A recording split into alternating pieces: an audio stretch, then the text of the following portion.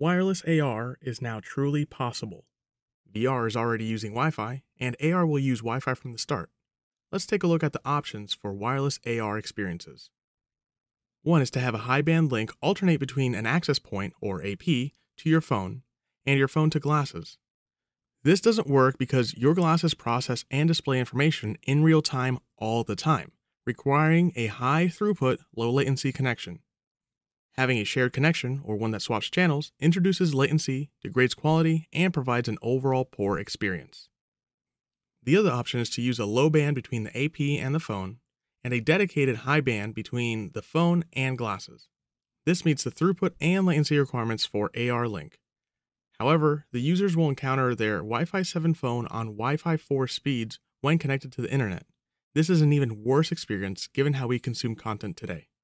The only other way to meet users' expectation is to deliver high band connections to both devices at the same time. High bands ensure that you're getting high throughput and low latency.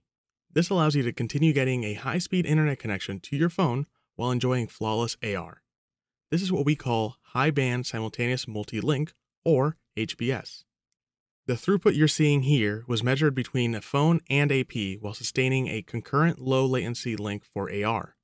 Without HBS, peak capabilities would be at about 100 to 200 megabits per second in an interference-free environment. And if you have multiple competing IoT devices adding congestion, or you're using Bluetooth earbuds, you can expect much lower speeds. At best, the speeds you're seeing here are speeds you would have typically seen with Wi-Fi 4 10 years ago. Your phone needs the best possible internet connection to manage demanding or multiple applications. Using high bands for both links, you get 10 times the max throughput for your internet connection. HBS guarantees you'll have a smooth, consistent AR experience while using your phone for all the other things you do every day.